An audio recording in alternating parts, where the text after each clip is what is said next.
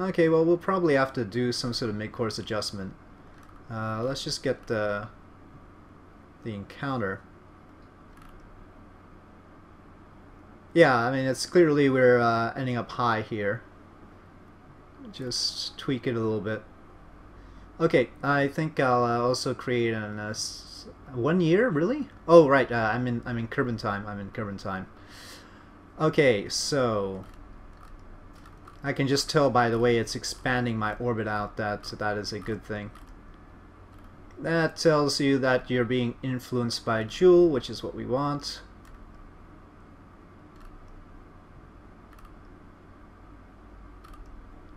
And that's a smash into Jool right there. Let's keep it a little bit looser than that. Oh, we won't hit this anyway. I have to make the transfer, make the maneuver first, the first maneuver. Okay, so turning our probe. Everything on this was overpowered for its mission.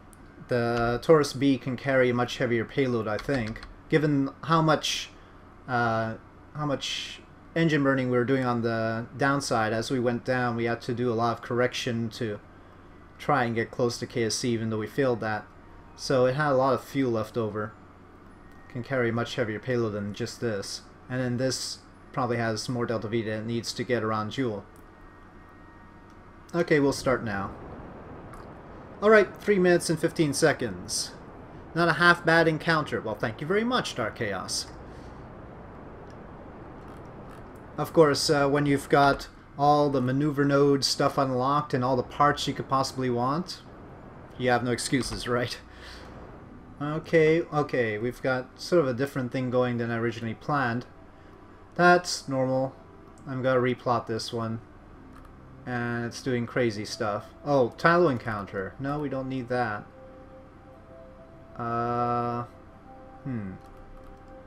So much for the wonderful encounter, right? Okay, geoperiapsis, 89 kilometers.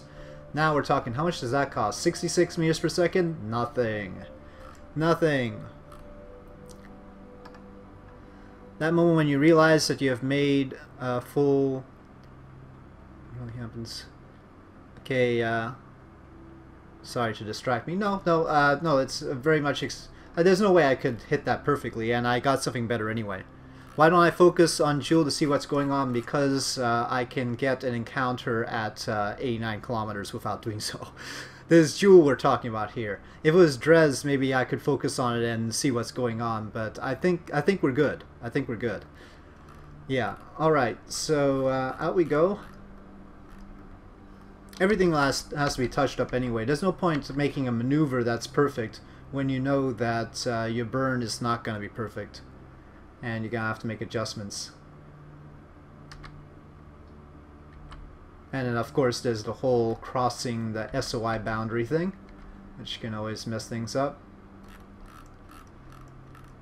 Hold your breath. Oh, don't do that. Ah, okay. Always have problems when going to Mars in RSS. Any advice on launchers, fuel mixtures, and so on? You can never make an adequate launcher. Just build SLS. I mean, what are your limitations, right? I mean, if you can put a Saturn V under your payload, I think you'll make it. If you've got SLS, I think you can get a substantial payload to Mars. Of course, you know, NASA's used everything down to a what you call it? Well, obviously a Delta IV Heavy will work. But they've used smaller rockets. They've used Delta IIs to get their payloads to Mars. So, depends on your payload. Depends on what your technological limitations are. Yeah, so I mean, your fuel mixtures. I mean, it depends on the engine you have, right? If you've got you're gonna have a kerosene, liquid oxygen base stage. You're going to have liquid hydrogen, liquid oxygen stage to boost you towards Mars, unless you have... Of course, NASA will use a solid rocket booster in order to boost them to Mars, but don't do that. So you're gonna have probably an RL-10 to boost you to Mars, and then or a J2, and then obviously to get into Mars orbit and do your stuff around Mars, you're gonna want monomethyl hydrazine and dinitrogen tetroxide, just like that. So those are your fuels, basically. Unless you want to go the UDMH N204 route, which is another route that you can do, but I think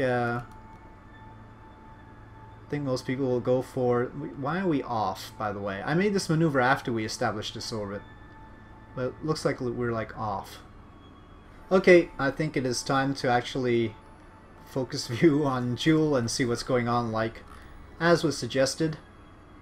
Oh no, that's the plan. What's the... Well, I don't know. The actual thing looks bad. Just want to put something like Phoenix Lander on Mars, so... Okay, yeah. Well, I mean, you could launch it on a relatively small rocket, I'm sure. Okay, I wanted something about 120. We'll go like this. Still got a year. Okay, any other interesting questions that we might like to cover on the way? Yes, there is a setting in the setting.config file that lets you set how many conics it shows. But it actually tends to get buggier the more you do. At least that's what has been said, but I find it very useful to increase it on, especially for like a Voyager-like mission when you have to. Well, looks like Jool Periapsis 120, precisely. We're just doing aerobraking tests, so I'm not going to line up with the moons. We're not going to transfer to the moons anyway.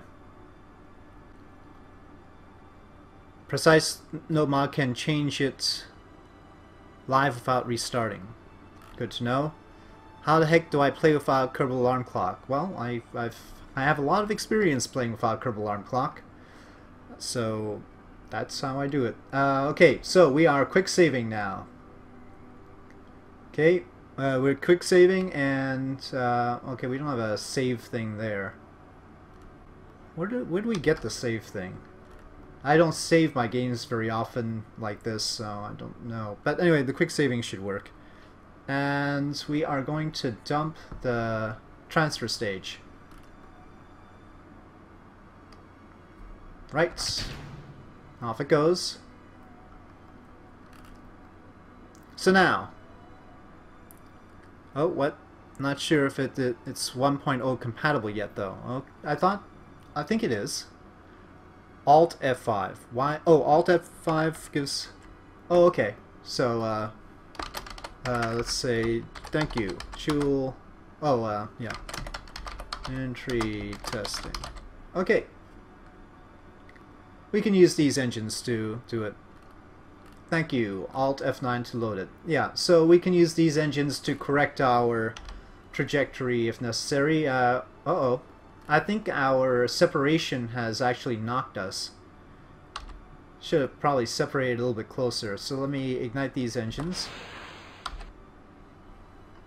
And we need to get a little bit closer again. That is out. This is in.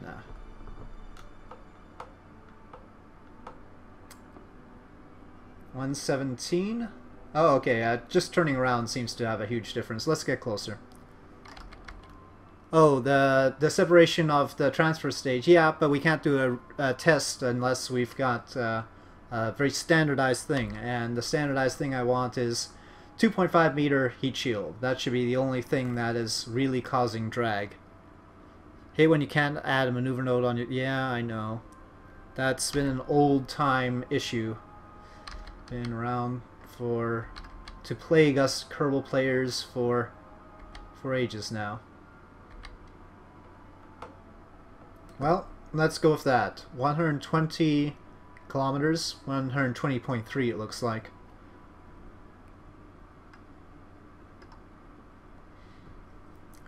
You know what, let me quick save here. I think we've got the fuel to do it from here. I don't want to bring it back in every time, so let me just do the quick save here. And we'll see. Okay, so we are retrograde. Solar panels are in. Let us see how this Jool Aerobrake works. Most of your interplanetary craft are huge. Well, I tried to go for a middle ground here, right? This is the middle heat shield. 2.5 meter middle heat shield, right? You once sent a mission to Jool on its moons with Interstellar soundtrack playing. Yeah, I imagine that would be pretty darn epic. You know, approaching Duna with Mars from the planet suite is also pretty darn epic. Bets please, Aerobrake through or Jool landing? Yep. Yes, do place your bets. Actually, I insist. Please, tell me what you think is going to happen here. We will approach slowly, so that you have time. Let me tell it to hold retrograde. That's more reliable. Let's say you did tell it to hold retrograde, and we'll time warp a little bit. You think Aerobrake? Aerobrake through. Okay, 2 votes for that. Camera changed pretty quickly. Landing. Ah. Might not even orbit. Ah. So you think that we will be on escape still? I wish they just... They probably should have raised the atmosphere of Jool a bit too, huh? I think it was a pretty low atmosphere considering the sheer size of Jool and the fact that it's a gas giant. Explosions make everything better. Well, that's a very Kerbal policy. MechJeb can predict Aerobrake, but usually underestimates. Okay, well I haven't tried MechJeb at all in the new version 1.0 or 1.0.2, so I don't know how MechJeb does with the new aerodynamics. No idea, can't even rendezvous to rescue your Kerbal. Well, I haven't done a Kerbal rescue mission in this version yet, come to think of it. Could end up like that, but who knows? Only one way to find out, indeed. Well, high altitude is now much less dense in Kerbal. Well, but then again, when we did it around Duna, we found out that 12 kilometers, which used to be a good aerobraking altitude around Duna, brought us straight into landing. It was not even close. Okay, well, it senses that we are under acceleration. Let's see. Let me go to stability assist and see if it's still... Yeah. Okay, so that's a little bit of a interesting fact. We are under acceleration. Are we really under acceleration? No. Otherwise, the time for escape would be changing. So we're sort of in a... probably an SAS-induced acceleration, not an actual drag-induced acceleration.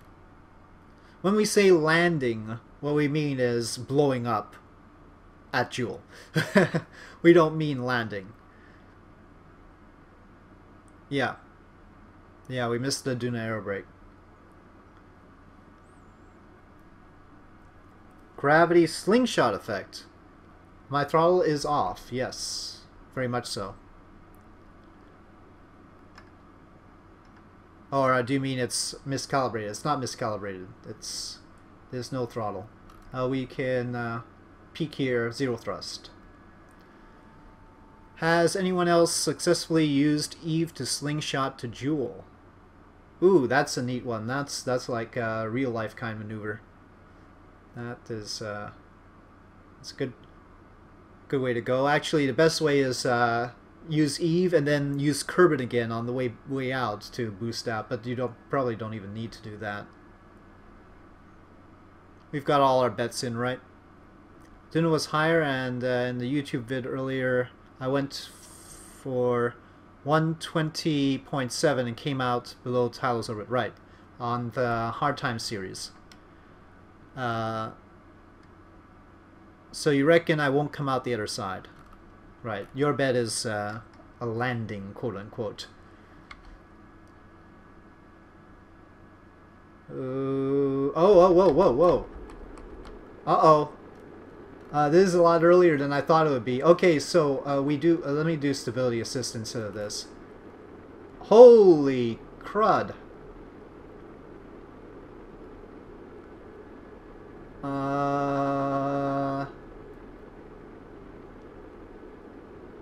We're not gonna make it.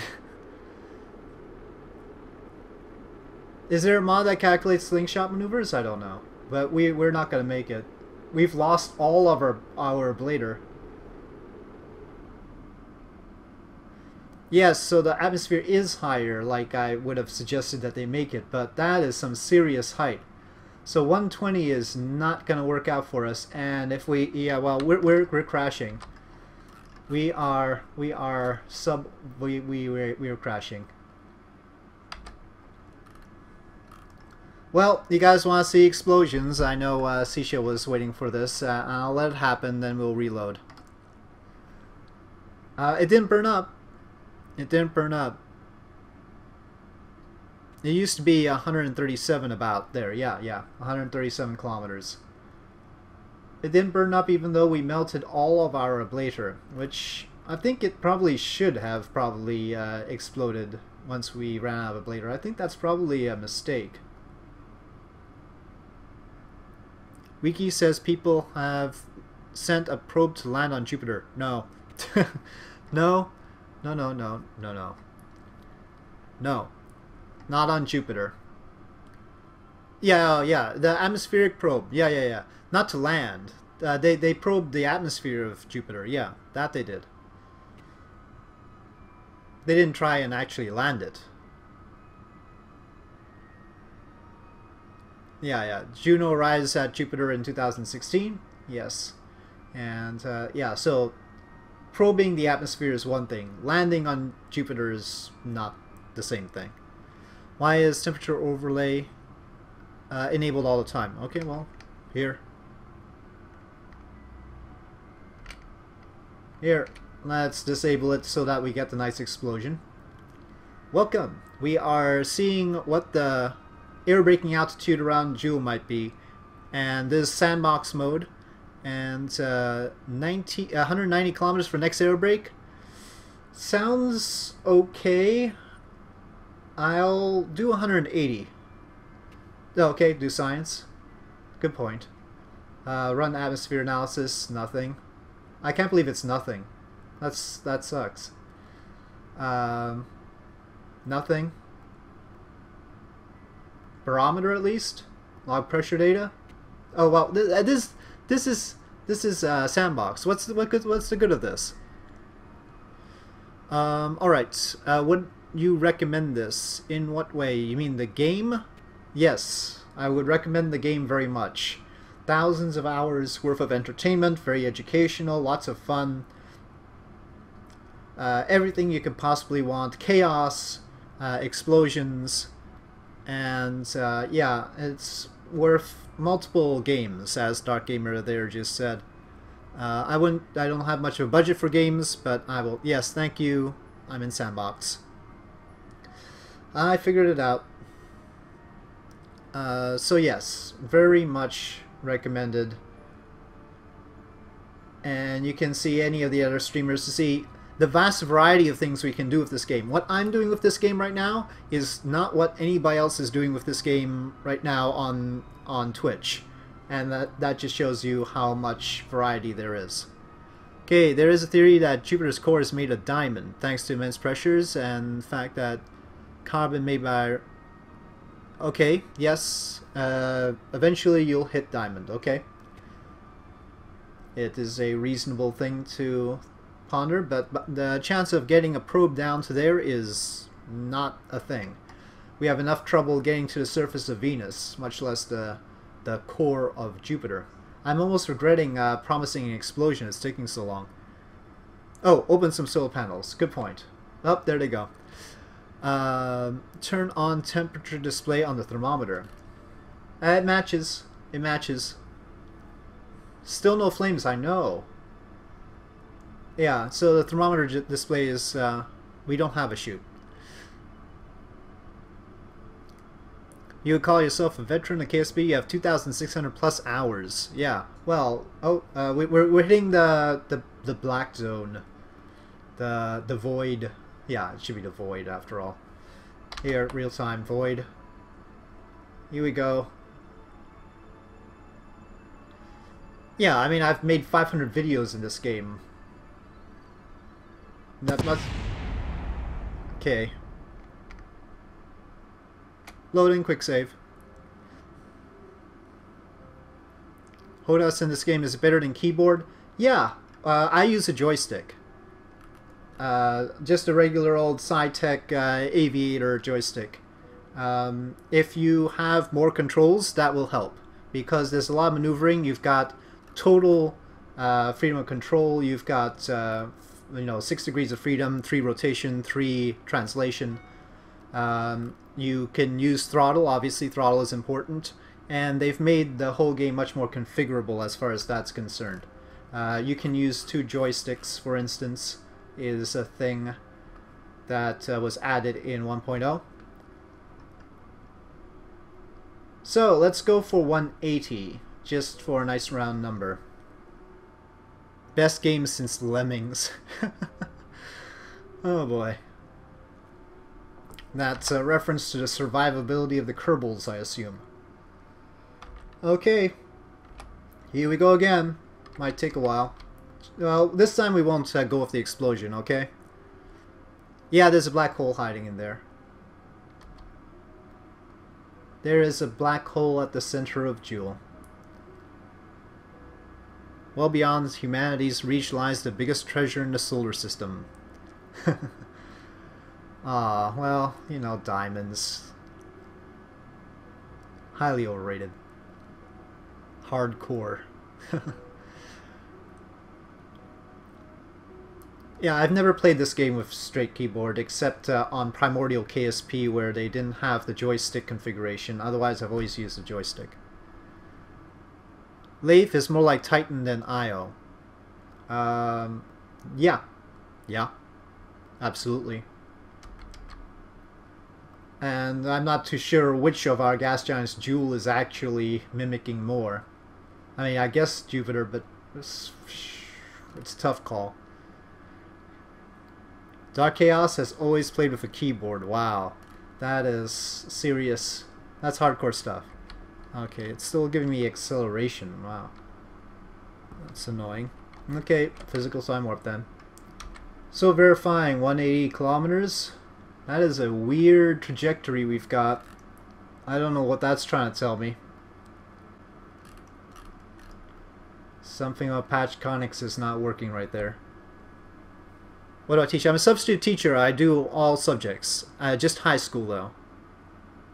So, I get everything.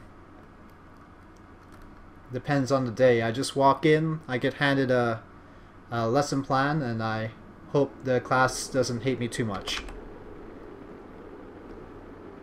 Ablator's going away like crazy. G-forces are moderate. Okay, we've passed our intended periapsis, but the drag, of course, brought us down a little bit more than that. We're going suborbital again. We're done for. Okay, I'm not going to waste any time on this, guys. I am going to jump back out. Let's try Aero's idea of 190. Okay, let me catch up with stuff. Been playing PC games for 20 plus years now, and this is the best game you've come across? Yeah. I would say that is true for me as well. You second 190. Alright, here we go for 190. We are we're getting some valuable information about the Jool system here. 190.4, let's call it. I'm trying to end up in a low Jool orbit, that's correct. I want to see what the lowest is. Metaphor, we're trying for the lowest possible thing. Yeah, lowest stable orbit. That's what we're aiming for. I think I just answered your question, Grisbiz. It's not a career thing. Do we travel out of the solar system in this game? There's nothing out there. Unless there's a mod that adds it. Okay, don't you use Aerobraking Calculator webpage? The Aerobraking Calculator webpage has not been updated for KSP 1.0 as far as I know. That's why we're doing this. This day in space history is radical? Yes, I hope so. I put a lot of work into that sort of thing, and if anything, that's what I would like to be doing more of. They changed Jool Atmo, but didn't change everything correctly. Good luck with this. Well, yeah, we're gonna find out. Says, okay, info on map mode. What are we talking about here? This? No, this is for... Okay. Okay, physical parameters. Okay, 200 kilometers. Alright. So we can't be at 200 kilometers if we want an aerobrake. We have to be somewhere below that. Atmospheric pressure, 15 atmosphere. Well, I need the scale height. I could actually calculate what the aerobraking altitude is if I had just one number, the scale height. I think that's probably on the wiki. It's more fun to do by testing anyway. Take a couple of 100 hours to learn this game and land on every planet and moon. Well, yeah. Part of the reason why we all like this game is you're not going to get through it very quickly. There's a lot to do. There's a lot to do. So saying you've mastered the game, I mean, it's like there's so much to do that'll take a while. Algebra homework? I think you should be doing that on your own, right? Can I? Yes. Will I? No. Harv needs to do KSP again. He can do whatever he wants. I don't want somebody making videos when they're not into it. What's the point? If he's not into making the videos, then it's just going to be a drag. So, yeah, it's up to him. Best videos are when somebody's into it. You smell a burning spaceship. Uh-huh. Well...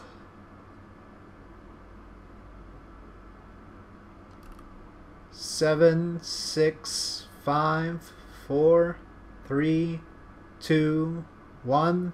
That's periapsis. Scale height changes with altitude now of the new arrow. That's fine, I just need an equation for it. How it changes. That'll be good enough for me. It's not homework, it's your final exam review. I don't know whether that makes it better or worse. More significantly, I think we've got orbit. Ladies and gentlemen, 190 kilometers works. 190 kilometers is... I'm gonna say this is my minimal aerobraking altitude around Jool. Since we're usually trying to get around to Jool's moons, I don't see any reason to go below this. So, heat shield 2.5 meter. Ablator, we didn't burn all of it off. All parts secure. And hello Devin, welcome back. And we have successfully aerbraked around Jool. So, 190 kilometers is the verdict. Maybe let's do Eve. Who's up for that? Shall we take care of Eve this time?